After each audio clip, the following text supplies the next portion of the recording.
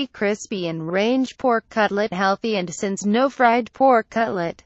Material: 2 minutes, 2 pork for pork cutlet, soft flour appropriate amount, egg appropriate amount, much breadcrumbs 60 grams, suitable and okay, much oil 3 tablespoons, salt and pepper appropriate amount. 1. Put the breadcrumbs and lathe the oil in a frying pan and fry until golden brown on the whole.